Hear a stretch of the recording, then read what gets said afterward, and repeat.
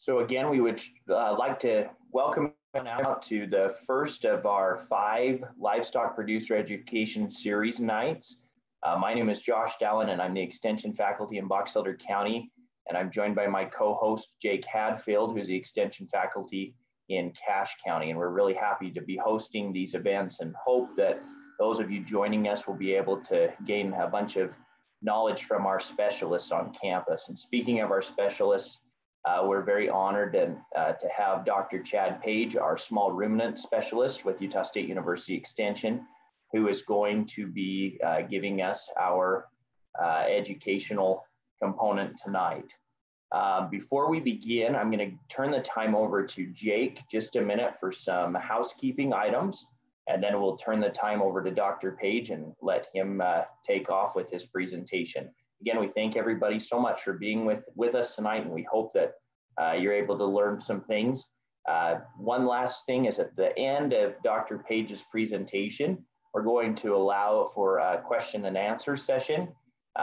If possible, we'd like to use the chat so that we can keep things orderly. If that's hard, if you're on a device that makes it harder for that, go ahead and unmute your microphone and go ahead and ask the question at that time. And we'll do our very best to get everything answered for you. It doesn't necessarily have to be questions about the subject matter. It can be anything that might be with small ruminants that you might want to ask Dr. Page about. So without further ado, we'll turn the time over to Jake and then turn the time over to Dr. Page. Thanks, Josh. I appreciate that. Like Josh introduced me, I'm Jake Hadfield from the Cache County office. One thing that we just wanted to stress over this meeting is we're happy to provide it. We're happy that you guys are here. But one of the things that we will have at the end of the meeting is a link that'll go to a Qualtrics survey. It'll literally take you a minute to fill it out, but please do fill it out, because these evaluations, and I know you think extension events, evaluations, these evaluations help us to continue to provide these programs, as well as continue to help us to improve them and know what topics we should be talking about and other things. So what I'm going to do is at certain times, I think I'm going to post it right now just in case, but then I'm going to post the same link later on at the end of the meeting. And please, before you leave the Zoom link, please fill out that Qualtrics survey so we can be able to get information back from you. So anyway, again, thanks for coming, and I'll turn the time over to Chad.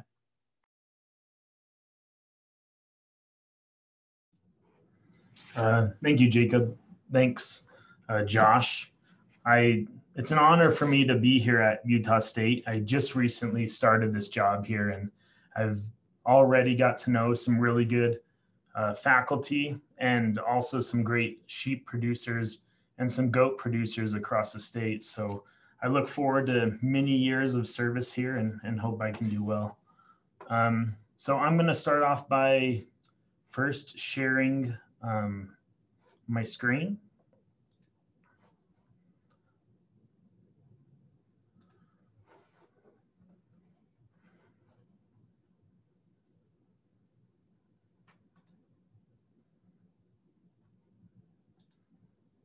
Oh.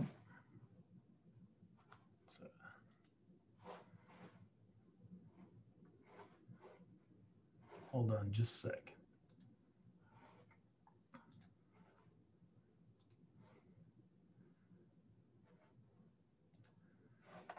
Okay, can everyone see the slide in large?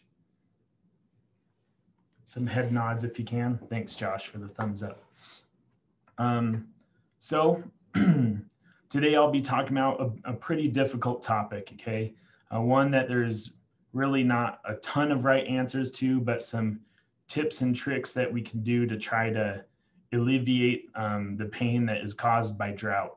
So tonight I'm going to talk a little bit about those management and maybe even health concerns that we can think about during drought years. Starting off, I want to bring us to a quote by Ben Franklin from the Poor Richard's Almanac in 1733. He said, "When the well is dry, we learn the worth of water." This is a pretty powerful quote, and I think it speaks pretty true to our life in agriculture in the Western United States.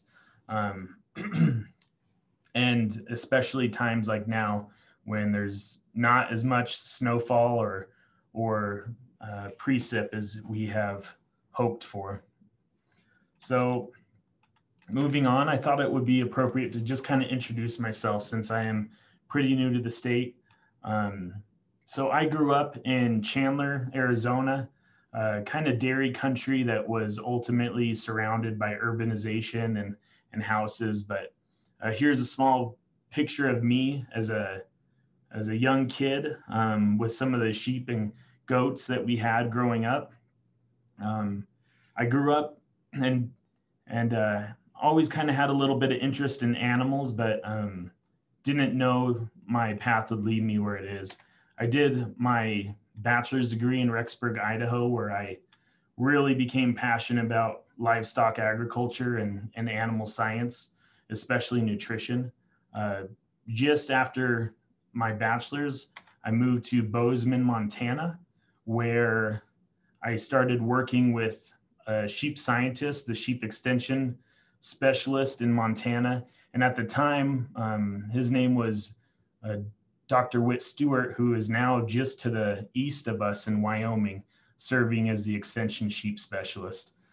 There, we conducted a lot of different research projects that involved producers around the state, which I hope to aim to do here in the future. So some of these looked at mineral deficiencies in ram lambs, and we did a lot of feeding trial, kind of trying to address or quantify the different type of production losses that were being seen because of these deficiencies. Right after that, I actually followed Dr. Stewart from Montana down to Wyoming when he was hired as the sheep specialist there, and continued work with mineral supplementation and feeding trials based around zinc, looking at ewe mastitis. So I've milked hundreds of range ewes by hand, and I also spent some time at the sheep experiment station, the U.S. Sheep Experiment Station up in Du Bois, Idaho, with Brett Taylor and some other great scientists. So I've had a pretty good insight working different places across the Intermountain West with both large and small producers. Much of the research I do is very applied, and ultimately what my focus is to help put more money in our pocket as producers and ultimately increase the efficacy of the sheep industry. So that's just a little bit about me.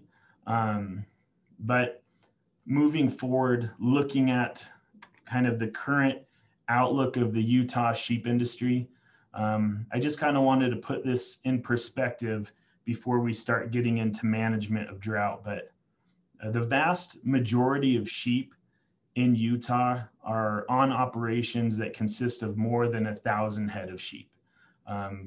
Roughly 90% of all the sheep in the state are ran on these large operations with maybe multiple bands of sheep.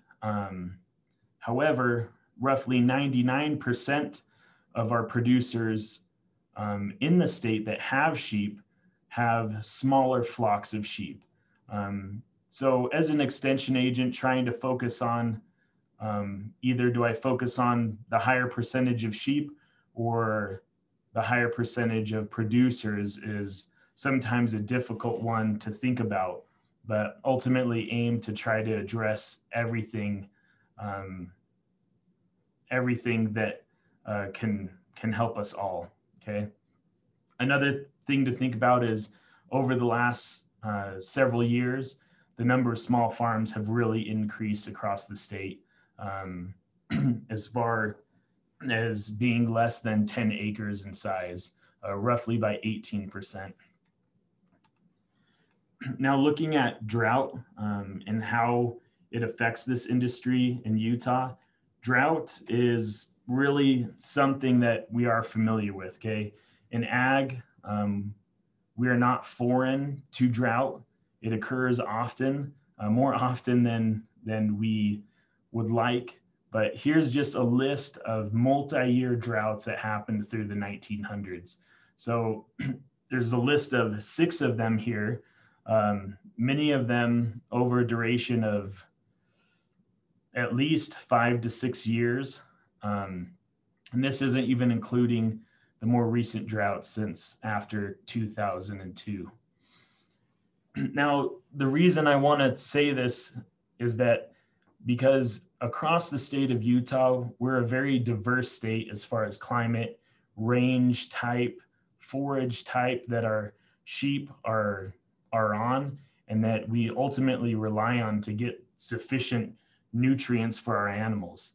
So you can see some of the bigger, here's a ranking by the counties of the number of sheep. So Sanpete County, as of 2017, has the highest number of sheep, followed closely by Box Elder and Iron County. Now, Box Elder, Sanpete, and Iron are all on, vastly different areas of the state, and forage types are slightly different across all of them. So thinking about drought in general, we're not going to focus a ton on specific forage types or specific range types, but we're going to talk about things that are universal across large and small sheep operations, and then the diverse type of forages that we see.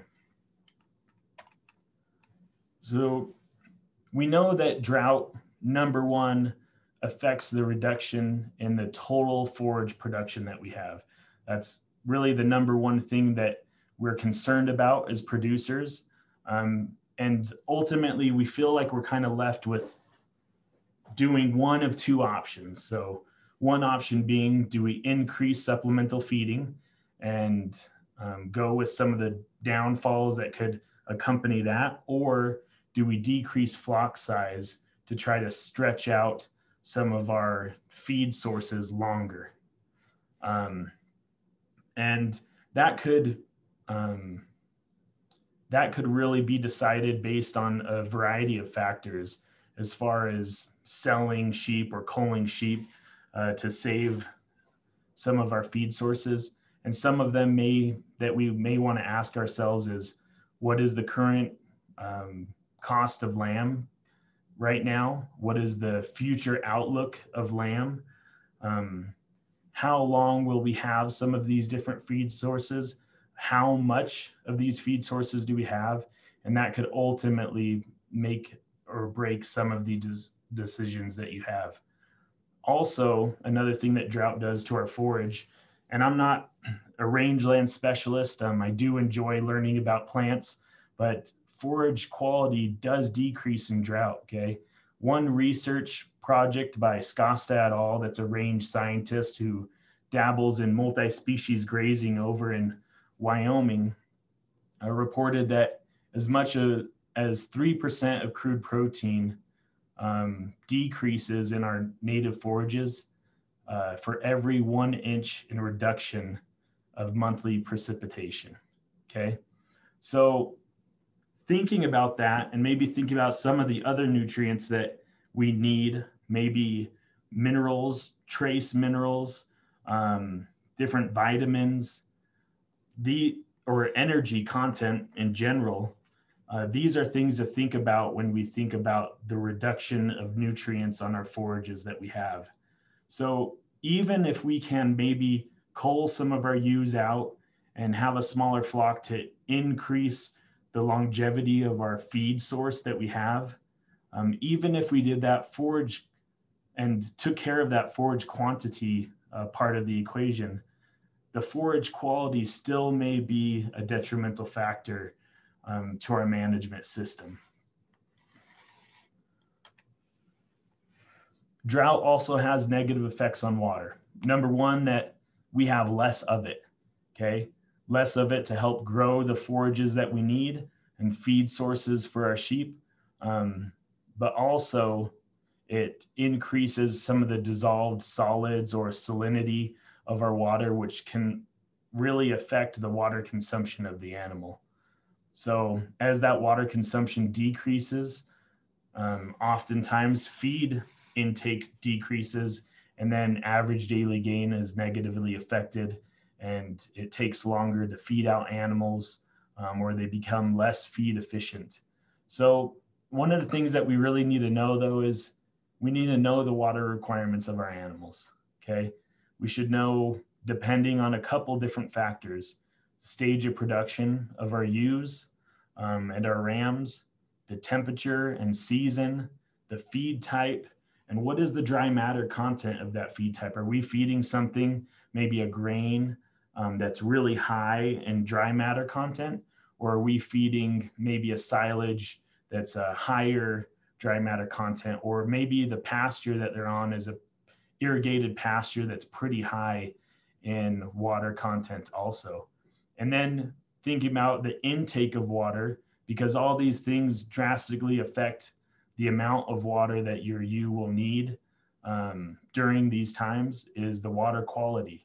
Okay, so you can see here that depending on the animal and the stage of production, going from lambs all the way to ewes in peak lactation, really they can consume anywhere between 2 liters to 10 liters, up to 10 liters of water per day. So if you have a very high milk yielding ewe that needs to drink a lot of water, she's going to demand that water in order for that lactation.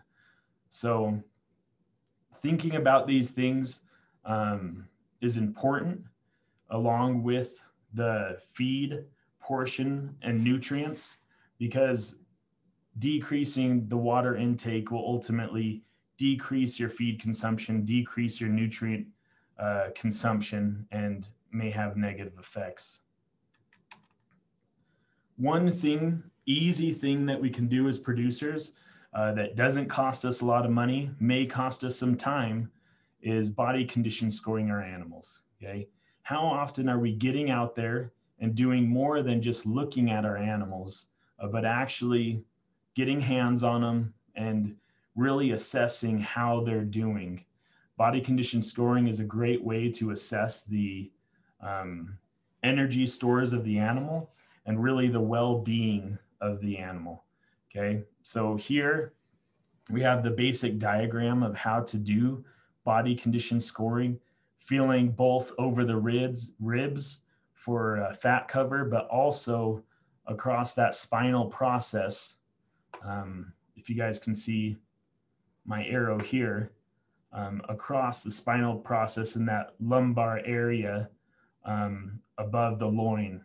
So we're feeling for either a very spiny process, which is indicative of a lower body condition score, like an emaciated ewe, or maybe thinner animal, all the way to something that feels very smooth, which is a higher body condition score, indicating that they have a lot more back fat coverage, that maybe you don't need to feed them as much if they're at a higher body condition score.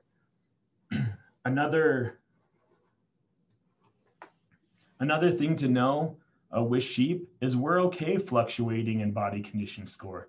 Okay, a ewe that's at maintenance, has just been weaned off her lambs, she can be at a lower body condition score than a ewe that is at lambing or late gestation. And here's kind of a basic diagram of some of that fluctuation we see. Now, sheep are very seasonal breeders. And if we wean off those lambs, we actually have a true time in maintenance that we can keep those ewes in maintenance prior to getting ready for the breeding season. The cattle industry, generally, they're pretty interested in feeding that cow so she can breed back up, oftentimes maybe while a calf is on her. In the sheep industry, we have the luxury of actually having a true maintenance period, and I think we should take advantage of it, especially times like now during drought years. So one of the things that we can do to try to diminish the amount of groceries that we put into our animal is early weaning. Okay, The early weaning can reduce feed costs and simplify management of both ewes and lambs. So ewes can be managed for maintenance.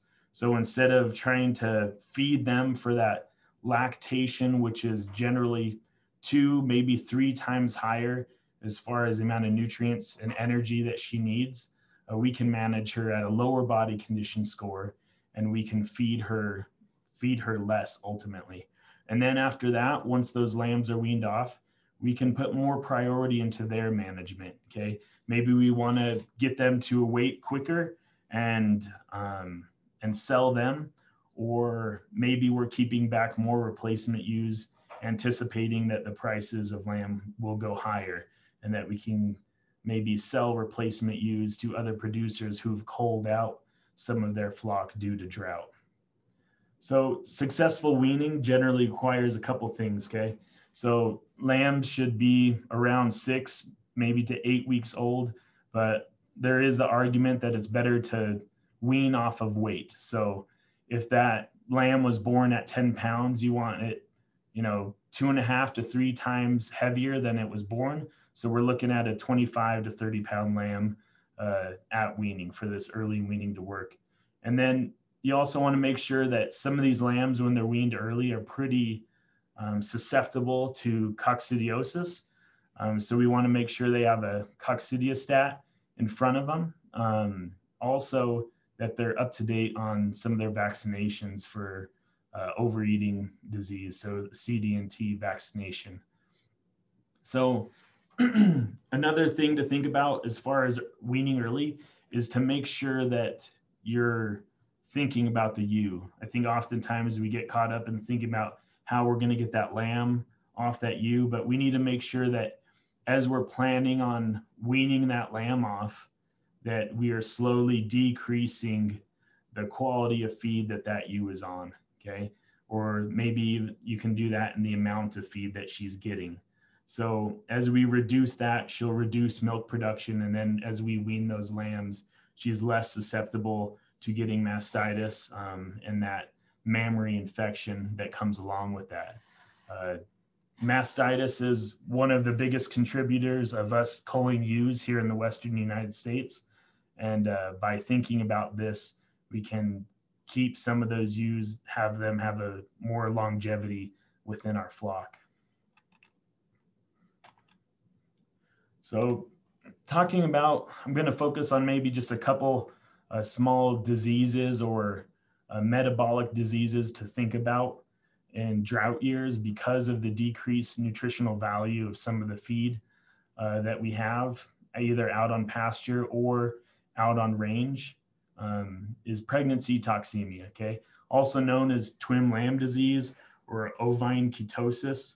And really what this is, it's an inadequate energy intake during late gestation. And this is generally in ewes carrying multiple lambs. This is pretty common. This is in goats also, species that carry litter sizes, generally 2 or more. And the way this works is here in this small diagram I put up, as those lambs grow in late gestation, because the vast majority, up to 70% of the growth of those fetuses will happen in the last third of gestation. So as these lambs grow in the uterus, that area will begin to push up against the rumen, and it will decrease the capacity or volume of the rumen. So that ewe starts to become compromised in that she can't even eat enough of a hay to get enough energy out of it to meet the energy needs in late gestation.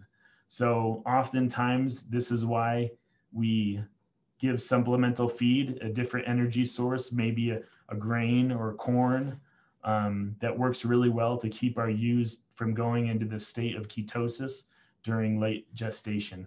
But this is something to think about. Make sure your ewes are in proper body condition going in to late gestation, and also keep an eye on them as they're there.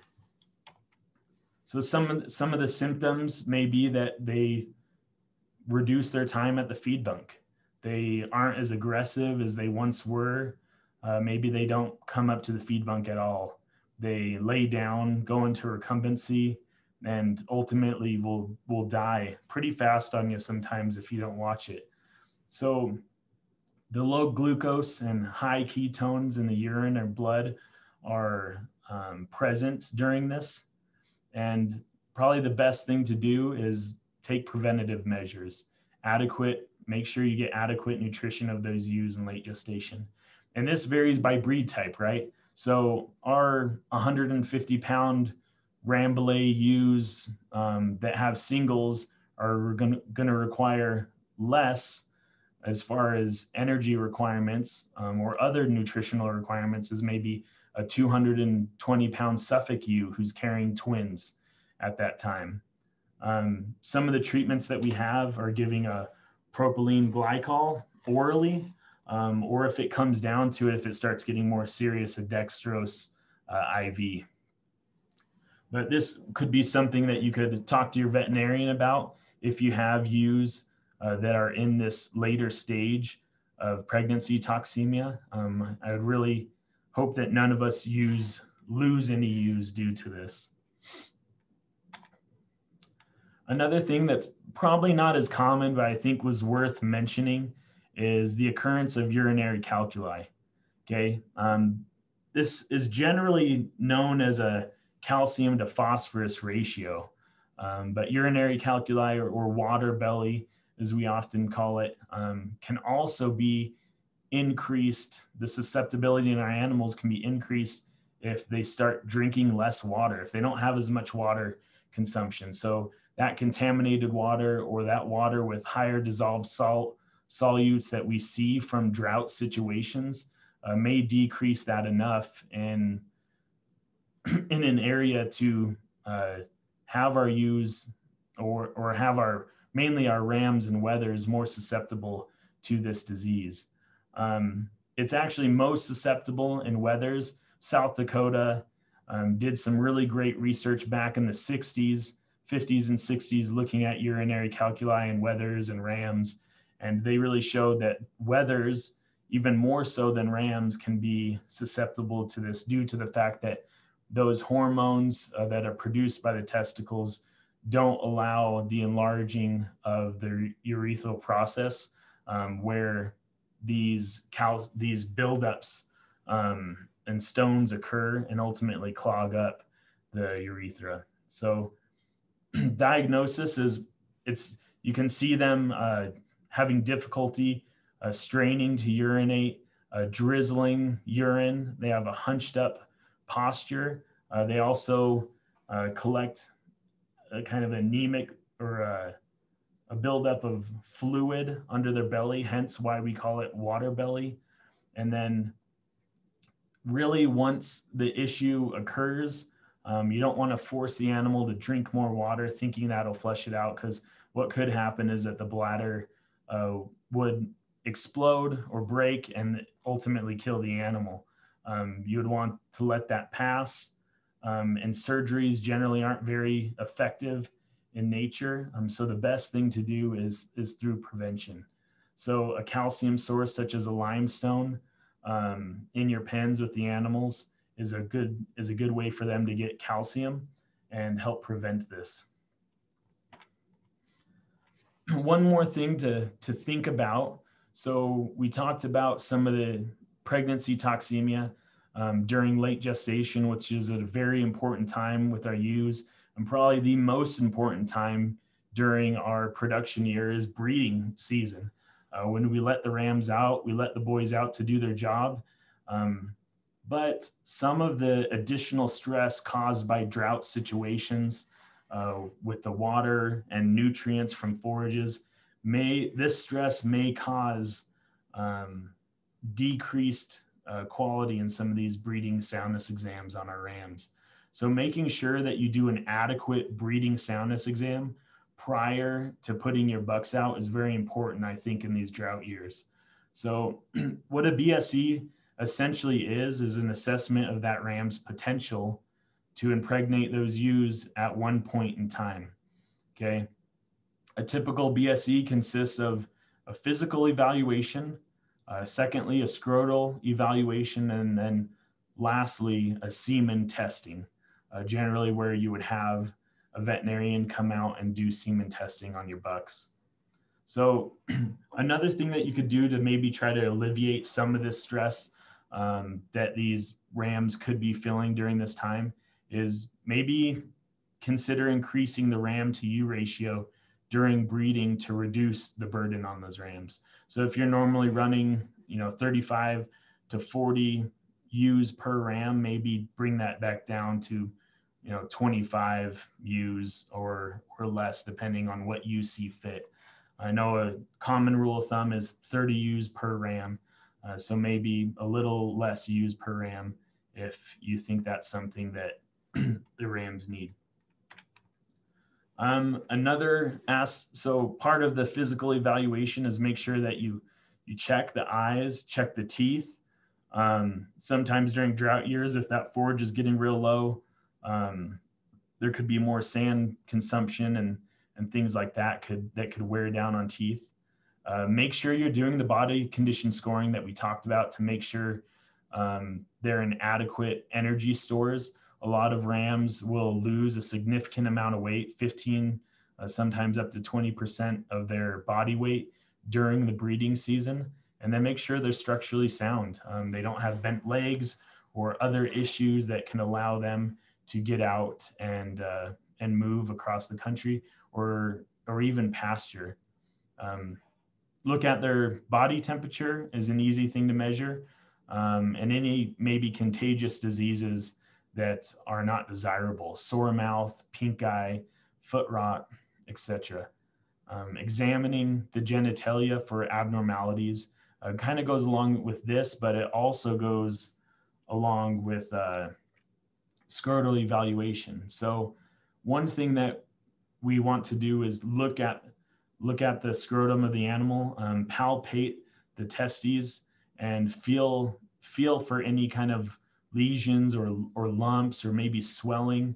A common thing that we see is epididymitis, where the epididymis will be hardened either below or sometimes on the top of the testicle, and it makes it appear as if one testicle is much larger than the other. However, that is not something that is desirable and would keep the ram from passing a breeding soundness exam. Measure the total circumference of the ram. So here are what we consider the cutoffs for scrotal circumference within the sheep industry. Ram lambs, we generally want to be above 30 centimeters, whereas our mature rams, we want them at least above 32 in order to pass this. Exceptional rams generally have either above 36 or 40 centimeters scrotal circumference, depending on the age of the ram. And then lastly, looking at semen testing, okay? So semen that you get collected probably with your veterinarian, they'll look at a couple things: volume, color, any kind of signs of infection that you didn't see on a physical eval. And then more importantly, under the microscope, they'll really test for motility and morphology. And we have pretty high standards for our rams, in that we want at least, we generally, I have a typo here under motility, but we generally want a pretty high number of semen moving percentage-wise. And also with morphology, we generally want over 50% of those to have normal morphology, and that they're swimming straight, and that they don't have any kind of issues such as cytoplasmic droplets or bent tails or detached heads, or some of those common things that we see. And if our rams were to fail one of these, we would want to give ourselves ample time to make sure that we could test them again.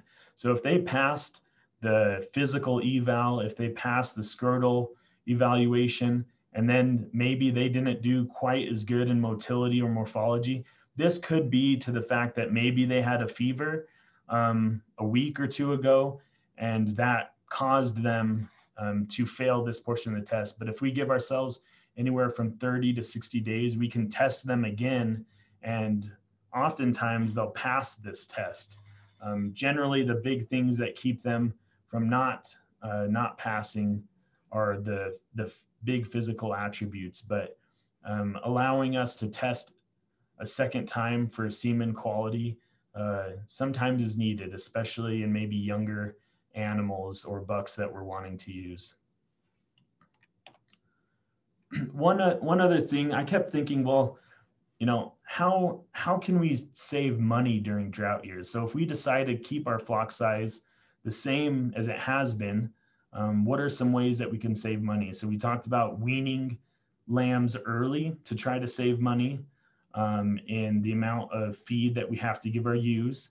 But another thing I started thinking about is parasites. A recent study that was done across the Intermountain West, mainly in Montana and Wyoming, a producer here in Utah. I think Josh might have been involved in this study. Correct me if I'm wrong, Josh. But it kind of looked at, are you giving me a head nod or not on that? Okay, well, one thing that this study showed is that one of the worm burdens that we're most worried about is called homologous cotortus, or the barber pole worm. And these worm populations were most abundant in irrigated pasture, rotational grazing situations. And it seemed as if less burdens as far as parasites, internal parasites, are seen on range operations. And there is some research that shows, you know, the drastic change in temperature, the arid environment is not ideal to letting some of these parasites grow to fruition, or those eggs to be viable. And so one thing I thought is that if we take fecal samples and we test to see if we do have a parasite issue, and we don't, maybe we can opt to not treat our animals. Say we have a large flock on range, maybe not treating them for parasite issues that year could leave up some cash for us to use on additional feed that we need for our ewes in confinement. Another thing that we're starting to do more and more is, if you are on those irrigated pastures, FAMACHA scoring is a way to look at how anemic your animal is as an indicator of how large their worm burden is. So if, based on this little card here, kind of shows you what color the inside of the eyelid should be. And if it's very anemic, then you treat the animal. And if it's not, then you don't treat the animal. And not going into a lot of the details of, you know, resistance to these different drugs that we're using by these parasites, this is a way that maybe we don't have to drench every single animal on our operation. We can drench half of them and save a little bit of money. But one thing to think about, caveat to that, is stress during drought might reduce some of that immunity to worm burdens. Okay, so even after I told you all that, if your animals are nutritionally stressed, maybe their immunity could be down a little bit, and something that in the past at a really good nutrition level wouldn't bother them may bother them this year. So with that being said, some of these things to think about, in summary, make a plan, make it specific to your operation and production goals, and know what you're going to do before it happens. It's always important to maybe have a cutoff. If you get to a certain amount of feed on pasture, you know you're going to cull some ewes, or maybe you need to go out and buy some extra feed. Drought years, we know, decreases the nutrition quality of our native forages and decreases water availability, number one, and also quality. So body condition scoring is a super easy tool, very inexpensive, that we can use to monitor that animal's performance, and be okay with that ewe fluctuating in body condition score throughout the year. And then pay a little bit extra attention to some of those common sheep health issues, especially during drought years that are associated with metabolic disorders like pregnancy toxemia. And then think about management decisions. Maybe you need to switch your lambing season so that you can get more forages off your pasture, or that your peak production period is not during a time where you're hand feeding your ewes. Maybe you need to push your lambing back a little bit in order to match the natural growth season a little bit better. So with these things said, thank you for listening to me, and I'll open it up for any questions. So Josh. Well, again, we'd like to thank Dr. Page for a great presentation, and we would direct you, if you have any questions, go ahead and please type them into our chat box and we'll field those. If you are on a device that maybe you're joining us by phone, if you want to unmute yourself to ask a question, please do so. We'll just wait a few minutes and let those questions come in. Also, while you're thinking of those questions, we're going to quickly turn the time over to Jake again to remind us of the survey and where it can be located. Okay, everyone, just letting you know, I put it in the chat for you. So if you look in the chat, there's a link there. You just click on that link and it should take you directly there. We made it so it's mobile friendly. So if you're on a phone, you can do it, or on the computer as well. So go ahead and do that when you get a second. And yeah, thanks.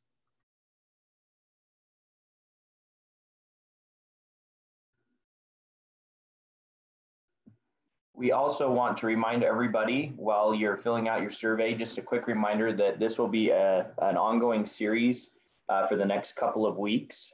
Next week, on the 4th of February at 7 o'clock, we have Dr. Ryan Larson, who will be teaching us about insuring against drought. Dr. Larson is our agricultural economics specialist, and he will provide a bunch of tools and resources to help understand what we should and shouldn't do when it comes to insurance. And I've had the opportunity to listen to Dr. Larson before in some of these insurance seminars, and they're extremely helpful when it comes to your operations. So please come and join us again next week at 7 o'clock.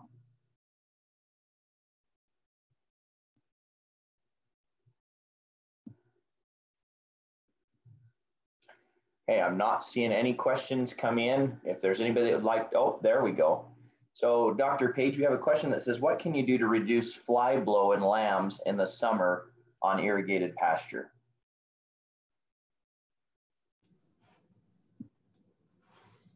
Okay.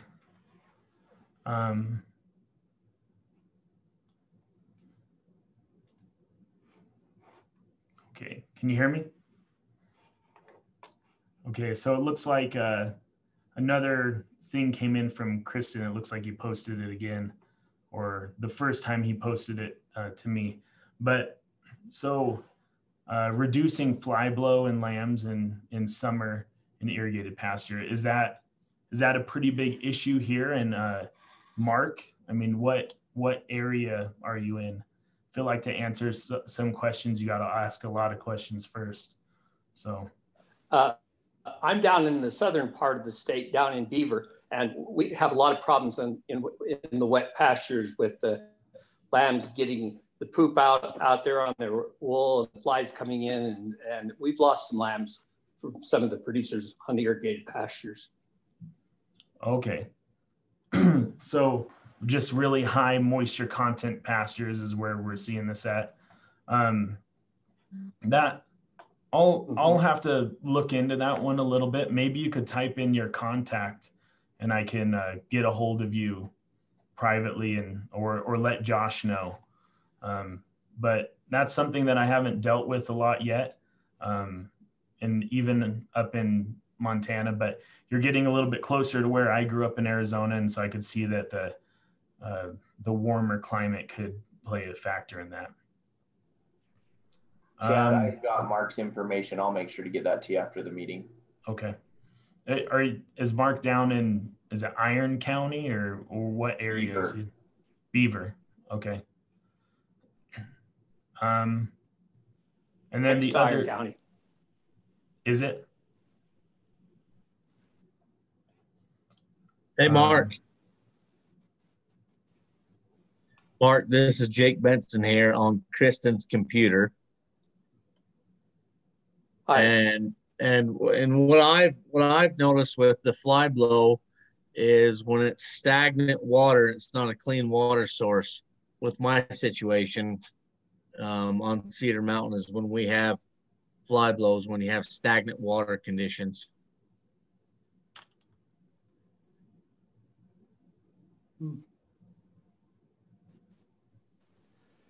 And we didn't have as big a problem with this last summer when things were so dry. So that might make a difference too. Okay, so Chad, it looks like our next question actually came from Jake that just joined. He said, vaccinating ewes and lambs for parasites. It says Normectin Plus and Ivomec Plus. Then asks if anyone's ever used long range that's labeled for cattle. But I'm wondering if anyone's used it for sheep and what your recommendations there would be. I guess that is a question opened up for anyone, if anyone's used long range. I mean, I've heard of some of these for vaccinating for parasites that has worked pretty well for people. But as far as long range, I'm not quite familiar with. Has anyone else used it or? I haven't particularly used long range, but one of the things that, having sheep my whole life and then learning that FAMACHA training and getting more into the parasite education, one of the things that I found that was really interesting is even in undergraduate and graduate courses, they were teaching us for a long time that every year you should switch out your different dewormers. So you should do an ivermectin and then maybe do a valbazin and do all these different things throughout, every other year, so that you're switching them out so that the parasites didn't build a resistance to that dewormer. And what I found was really interesting is the new science that's being brought out is saying that actually doing that is worse than using an ivermectin, for example, until you find either through the fecal float samples or through the FAMACHA testing that it's not working.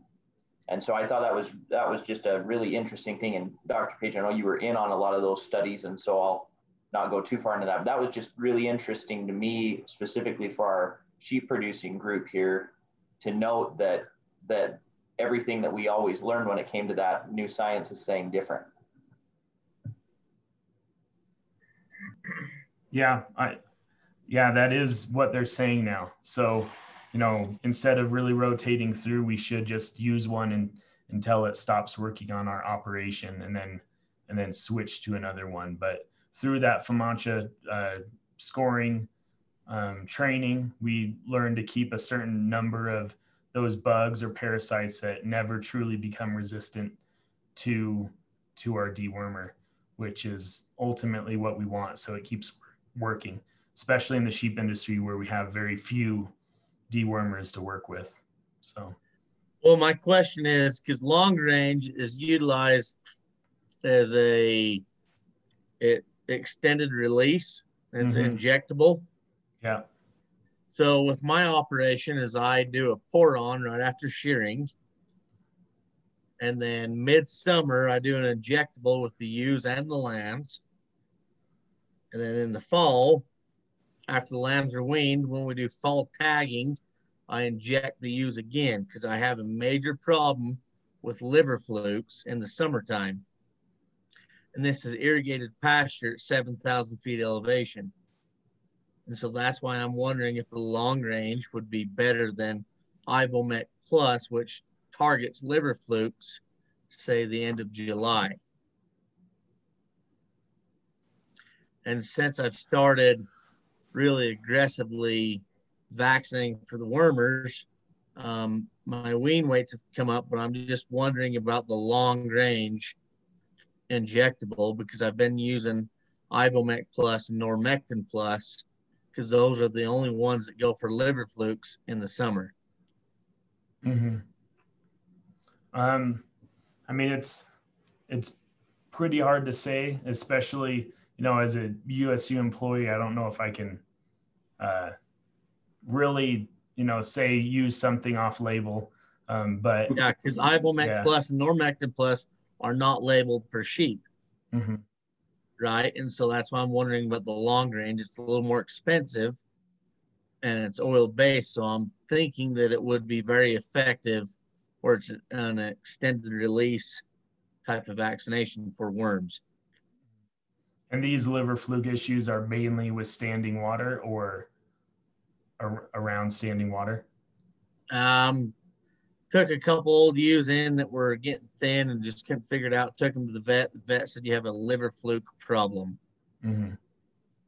Yeah, I can't speak to long range. I think we'd have to talk to probably a veterinarian about that. But anecdotally, I've heard lots of people say, oh, well, you know, I got ducks on pasture or geese, and they take care of those carriers of the liver flukes, eat up slugs, snails, stuff like that. That could be a way to try to reduce the amount of liver flukes without talking to the dewormer or the injectable.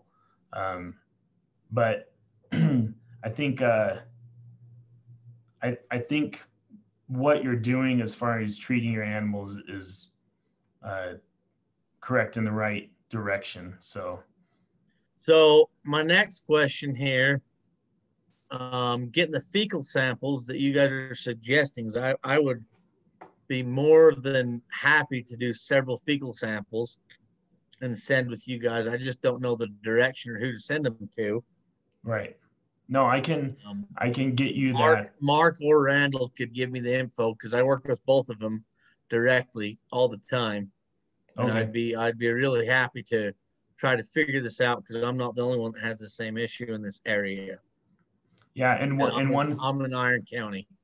And one thing that I would suggest is probably take a pooled sample. So don't collect and send off individual samples unless you want to. But Josh, I mean, tell me what you think. With a lot of this parasite research we've been doing, we would take a bunch of samples and combine them into one sample for the veterinarians to look at, and then they could give us kind of a diagnosis of what type of parasites we're looking at. So ideally, if you can get 8 to 10% of your flock, if you're going to do one, it makes sense, and just do it at random. And what we tried to do, we did it as part of a presentation and as part of a workshop. And we tried to get some of the aged ewes, some of the younger, not quite mature type ewe lambs, and we did a pool that way, and it was really telling. It was really interesting to see the results from that. And not only that, but once you have that fecal float done, you can have that veterinarian's recommendation of exactly what might work best to treat for what your problem may be. And you may also find out that you don't have as big of a problem as what you're thinking. It might not be a parasitic issue. A lot of times when we have body condition scores that go low, we automatically think, oh, well, it's worms. But sometimes it's something else. It's some sort of a deficiency somewhere else. And so that fecal float is a really, really good tool to be able to help to identify scientifically what we're dealing with. And so I would say that's a good direction to go with, just to be able to identify those types of things. And then your veterinarian is the one that can recommend most about what types of those medications that you would maybe use for those issues. And if it was, for example, a liver fluke issue, they would say, well, we're going to, because we have this relationship, even though it's not labeled for sheep, we recommend that you use this type of dewormer. I will say one of the things that I found interesting when it comes to dewormers, we had our local veterinarian here that did a study with his kids for a big FFA project that went on to win a bunch of different awards. And they found that the valvazin the oral drenched valvazin was actually the most effective. And they did fecal floats. They did regular fecal floats where he was a veterinarian. They were able to do testing and sample sizes, and they used different dewormers across the board. And it was really interesting to note that. The only problem with the valvazin is it is one of the only dewormers that you cannot use during gestation because it can have fetal harm. You have to be careful with that if your ewes are pregnant. But I just found that really interesting that was the case for the valvazin. Yeah. So the valvazin, what about during lactation? Dr. Page, I'll defer to you on that, but if I'm not mistaken, it's completely just during the gestation. I don't think there's anything wrong with lactation right after they lamb. It's just something about that fetal development that they warn against. Yeah, I need to look that one up. I mean, I know it's one of the most common used. I mean, even in that study with all the surveys we did, valvazin is the most common used across the Intermountain West, and still does pretty well. We haven't built up a lot of resistance similar to the Southeast. But another thing I wanted to say real quick, Mark, or Jake, I apologize, is that an easy way to tell whatever you're using works is that you do a fecal egg count prior to treating, and then after you treat, you wait. I think rule of thumb is around 2 weeks, and then you do a fecal egg count again. And then that way you can get an idea of if that dewormer is working on your operation or not. And then, maybe you have 2 different dewormers and you take fecal egg samples on a number of ewes prior, you treat half the ewes with one, you treat half the ewes with another type, and then you can do fecal egg count again and see which one was more effective. So, and that's a fairly cheap. When you go do your fecal egg count, how do you separate between one vaccination and the other if you're running a range operation? Yeah. Because you're not going to split the herd for this little experiment. Right. No, it would be through record keeping. I mean, this is a lot easier to do with a smaller flock. Maybe you have a smaller purebred flock that you go through jugs instead of range lambing. But I mean, that is a fairly cheap way to do it if you have the means to do it that way. But you could just start off with doing the one and not separating them at all, just to see the efficacy of it. All right. Well, Randall and myself will work towards this summer to help the rest of the producers in this area. And the next question I have is the Safeguard deworming block for sheep. It's not labeled for sheep. What's your knowledge of that? I'm not familiar with it. Josh, are you? That one I'm not. All the other stuff I've heard of, but I haven't heard of the block.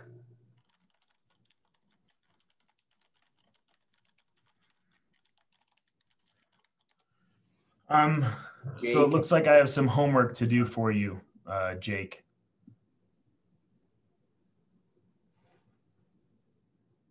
All right, because the Safeguard dewormer block seems pretty convenient in certain situations.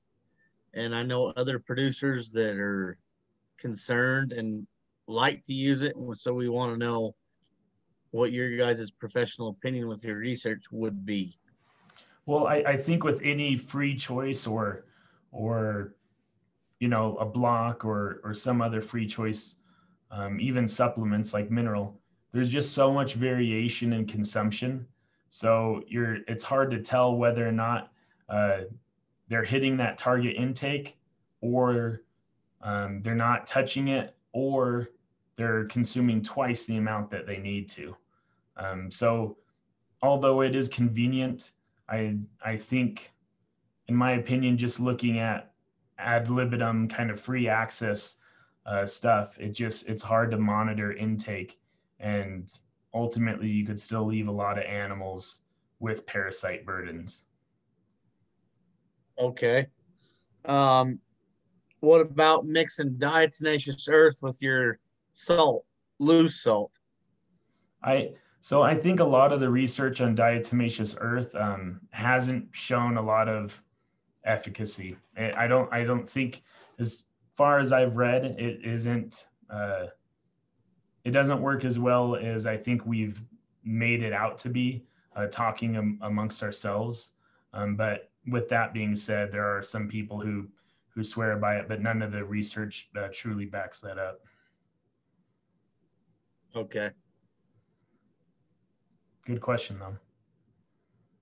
I used to work at Home Depot. We had a lot of people come in and buy diatomaceous earth for horses and other livestock. So It's a feel good, makes them feel good about themselves. yeah.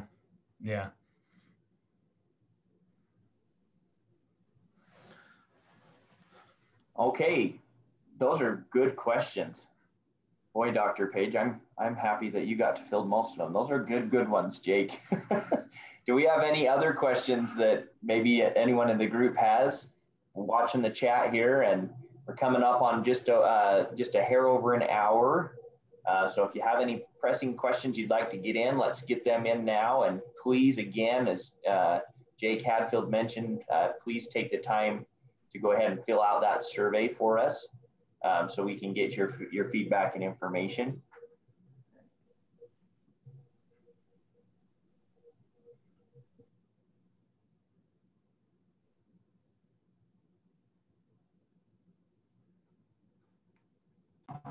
Hey, it looks like maybe our questions have subsided. We'll hang on for just a little bit. I am going to go ahead and stop the recording here. And we'll hang on just a little bit so that you can access that chat box that's going to have that survey link in it. And again, we appreciate everybody for joining us tonight. Especially would like to thank Dr. Chad Page, our small ruminant specialist for USU Extension, for his presentation and fielding of questions. We hope to see everybody next week as we welcome Dr. Ryan Larson for the Insuring Against Drought portion of our series. Thanks again, everyone, and look forward to seeing you again.